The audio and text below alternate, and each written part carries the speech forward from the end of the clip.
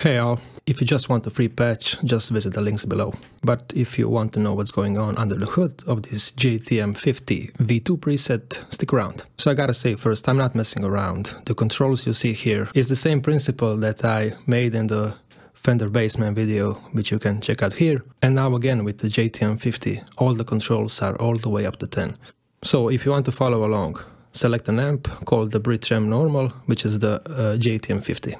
And just max out all the controls, the normal drive, the bass, the mids, the treble and the presence and the master volume. For my guitar I seem to be lowering the sag and the hum, sometimes the ripple value as well, because the same thing happened here with the JTM 50 as it did with the Fender Bassman. Now the next thing you're gonna pick is the plate reverb. I have it set to a 2.6 probably seconds of decay, and the mix is at 37%. Now finally, let's hear how Snapshot 1 sounds. As with the Fender Bassman video, I'm gonna start with my guitar volume at 5.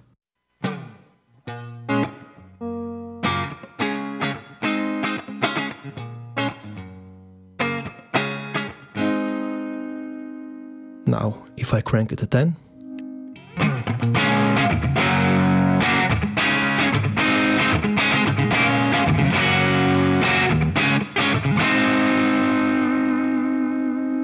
you can see how much dynamic range we have here. With the guitar volume at 5, I get a nice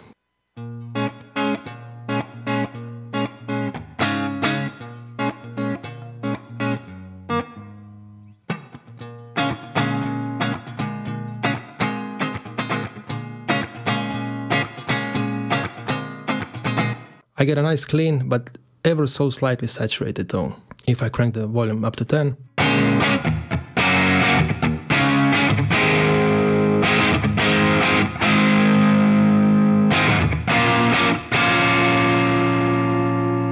this was all on the neck pickup. Let's switch to the bridge pickup now.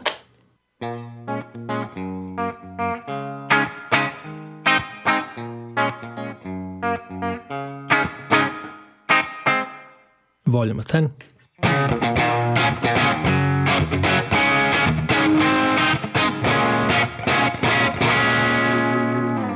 So the amp in Snapshot 1 cleans up nicely and breaks up nicely. On to Snapshot 2. Here I decided to add a vintage delay because I like the sound of the vintage delay in the Pod Go, and I brought down the drive because I want Snapshot 2 to be a bit cleaner. For Snapshot number 2 I've also increased the decay and the mix on the reverb and brought the channel volume just a bit. You can see the difference between Snapshot 1, the drive is all the way up to 10 and the channel volume is at 5.5. When I switch to Snapshot number 2, the drive goes down to 5 and the channel volume goes up because again we lost some of the volume by bringing the drive down. So Snapshot 2 sounds a bit like this.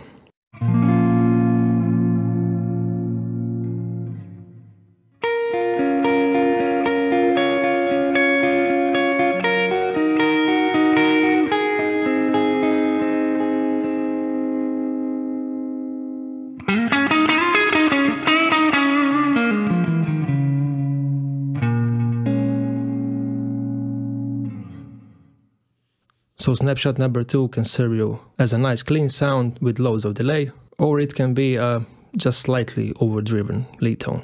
On to Snapshot number 3. Now before you hear this absolutely gorgeous sound, in the reverb block I brought the decay down when I compare it to Snapshot number 2. There's a lot more ambience going on, and it's Snapshot number 3. That ambience is brought down and I've turned off the delay completely. Now our first distortion block is, honestly I don't know how to pronounce this. Is it the Alpaca Rouge? This beautiful pedal is emulating the Red Llama by Way Huge. I think that's the name of the firm. And it sounds a little bit like this.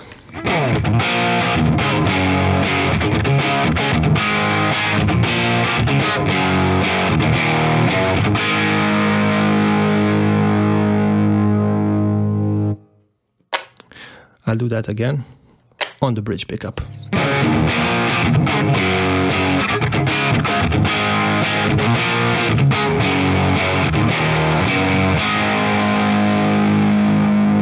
Now on the neck pickup.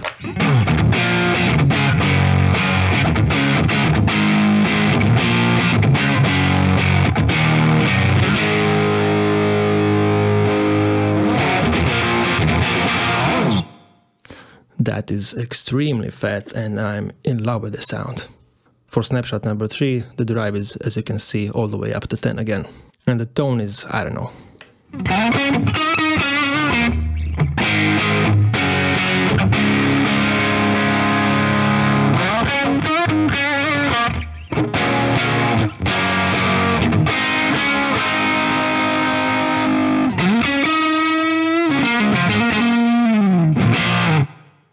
Now finally on to snapshot number 4. This is where we find our lead sound. Here the delay is back, and when we compare it to that ambient one, snapshot number 2, I think that there's a bit more delay. Both 30% feedback and mix on delay in snapshot number 2, and in snapshot number 4 I brought up the feedback and the mix a bit. And the decay on the reverb is somewhere in between, but I've increased the low cut, I think. So what am I using for a boost here? Well, it's nothing else than a tube screamer with gain set at 0. Level is all the way up to 10. The tone is at 4.6. And finally, this is how the lead snapshot should sound.